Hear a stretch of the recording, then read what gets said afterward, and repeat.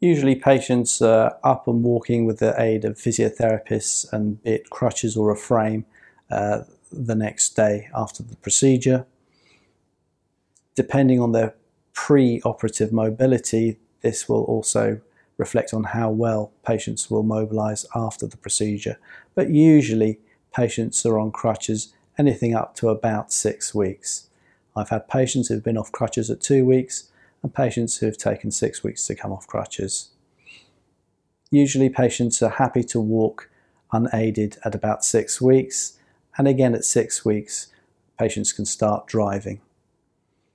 Return to work depends on patients' job, and if it's a desk-based job, I'm happy for patients to return in 2 weeks. However, if it's a more manual job, then they may have to wait up to 6 weeks to return to work. Sporting activities really depend on which type of sports people are thinking about. I'm happy for people to go swimming at 2 weeks and to start cycling and simple walking on treadmills at about 4 weeks. Going to jogging and sprinting, you're looking at 6 to 12 weeks.